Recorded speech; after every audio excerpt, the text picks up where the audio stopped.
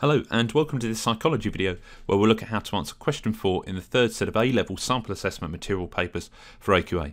So here's question 4 and it reads, Psychologists conducted a case study of patient X, an individual who developed severe amnesia following a car accident.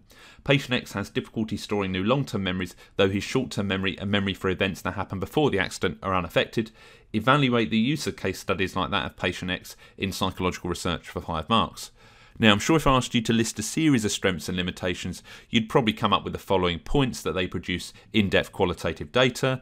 On the other hand, they tend to lack generalizability. There's issues with subjectivity and researcher bias. They're often classified as unscientific or unreliable due to the lack of replicability. That single case studies are often used to generate whole areas of further research, and they can also be used to undermine existing theories.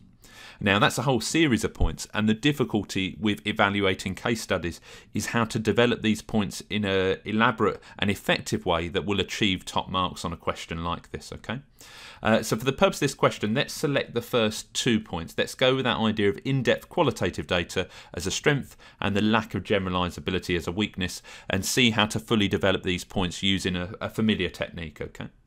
So let's start by considering this strength, the in-depth qualitative data, and you might start with one strength of case studies is that they gather in-depth qualitative data.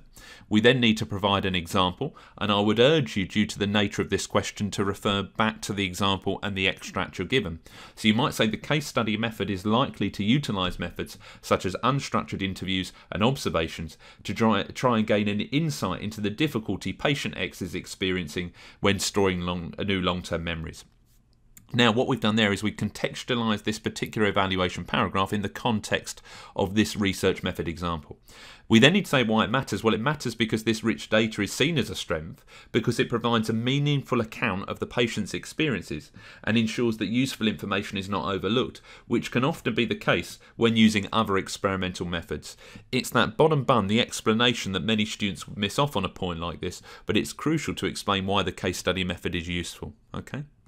Let's turn it round now and look at a limitation and generalizability. So you might say, however, one issue with using case studies is that it's difficult to generalize these results to a wider population.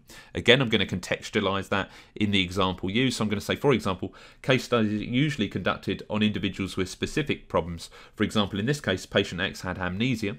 However, it would be difficult to know the extent to which the amnesia is responsible for his memory deficits or other factors. Okay, and again, this matters because it makes it exceptionally difficult, and some psychologists would say impossible, to generalize the results of patient X to a healthy population.